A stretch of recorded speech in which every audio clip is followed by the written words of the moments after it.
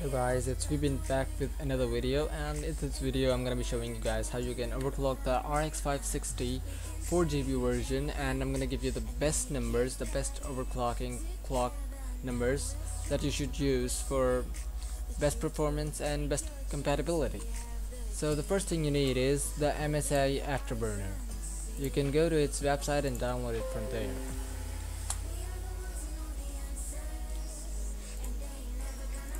Go here, go down, and there it is. Just download it from here and install it.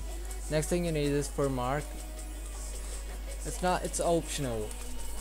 It's optional, but I'd recommend it. You should download it. I'll tell you later what's the use of it. Now just download these both and install it. Then open MSI Afterburner. After you've done so, sorry, my numbers are already overclocked. After you've done so, you should see this kind of numbers. I've changed the skin, you can change it too. So it's not really necessary to change the skin though. So the first thing you need to do is increase the core clock a little, like just 1250 would be good for starting. Then check if you're facing any kind of crashes or anything. Wait for a minute or two. If it doesn't happen, and the temperature should remain stable too, like mine are still 34, then you keep increasing it, like increase by 25. Increase the power limit, and this is very important. If you don't increase the power limit, you won't see any performance difference.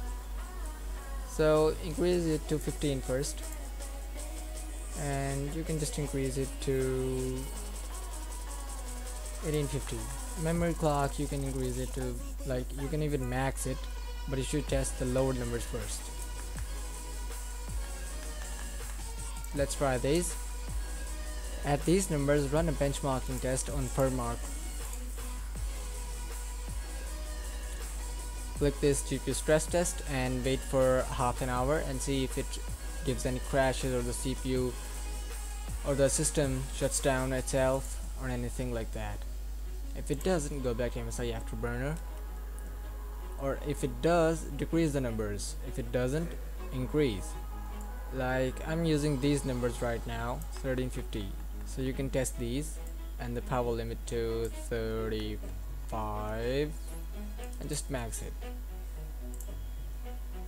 So as you can see, if this doesn't work for you, you can decrease the numbers. Just run a benchmarking test again, like I told you, a GPU stress test, and if it's going smoothly, then you can even increase it. Like I tried a 40 power limit and 1400, but when I played Assassin's Creed Unity, after a couple of hours the game closed itself. After 3 or 4 hours maybe, the game closed itself. Like it was a crash, so I decreased the number. So I'd recommend you use 35. It will maybe decrease the FPS by 1 or 2, which you won't really notice, but you will notice the crash. So just be safe.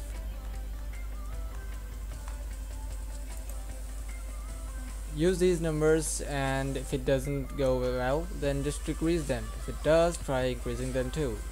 Then increase the fan speed. It's very important, you need to increase it, but your noise would increase definitely. I don't know if you can hear my fans kick up, but I can. Maybe you can't because of the music. Anyways, so you need to increase the fan speed, or else the game might crash during the gameplay, which you wouldn't really like. So just use these numbers and you'll be fine. And I hope it worked for you too. And if it did, like the video, subscribe to my channel, and comment down if you have any problems. See you guys in the next video.